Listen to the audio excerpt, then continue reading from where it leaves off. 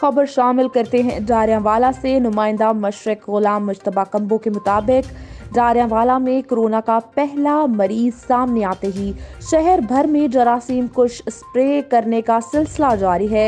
ڈاہرانوالہ town committee ने गुज़िश्ता रोज खसूसी तौर पर ट्रक नंबर 170 मुराद की गलियों और बाजारों में क्लोरीन मिले पानी से जरासीम कुश स्प्रे किया, जबकि आज दफ्तर, टाउन कमेटी, थाना ڈاہرانوالہ की इमारत, मुख्तलिफ मसाजिद, ट्रक नंबर 159 मुराद की गलियों और ڈاہرانوالہ के तमाम बाजारों में इंसदादे कोरोना वायरस के लिए जरासीम कुश स्प्रे किया जा रहा है।